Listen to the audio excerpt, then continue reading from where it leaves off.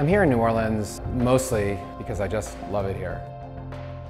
After Hurricane Katrina, the entire public school system essentially blew up, and it then became not only a place where you could be ambitious in education reform, but the place to be ambitious in education reform. So it was as no-brainer as it could have been for me to decide to come back here. It was a place I loved and I could do what I wanted to do. We're here at Sci Academy, a school of which I was the founding principal in 2008. I'm now the Chief Executive Officer of Collegiate Academy's Charter School Network.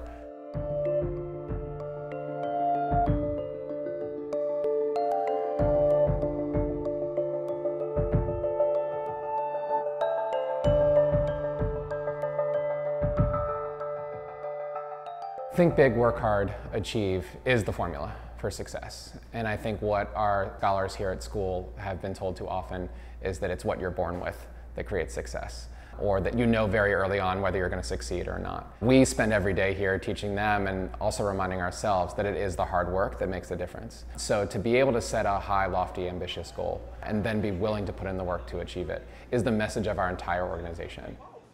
The most rewarding part of the job is the frequency that we set a goal and actually reach it and meet it. So who is planning to get tops? Okay.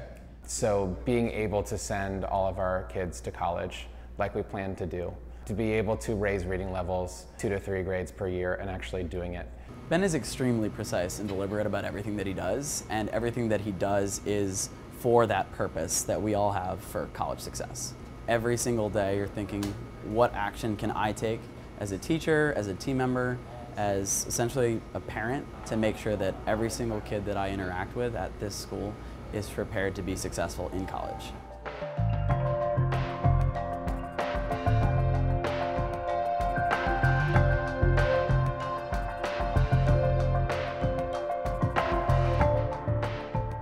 This school is different from any other school I've ever been to because of the community feel that it gives you, because it makes us all feel like a family.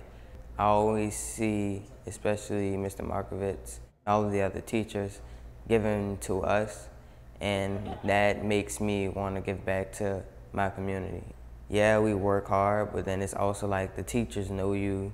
They know what can motivate you and what upsets you, and they use that to make you do better in school.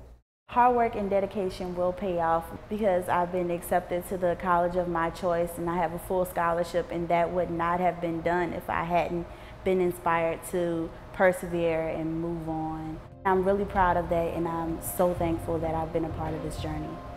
This is a different place. This is a place where you've come to succeed. No matter how you've been outside, no matter how it's been before, this is a place where you belong.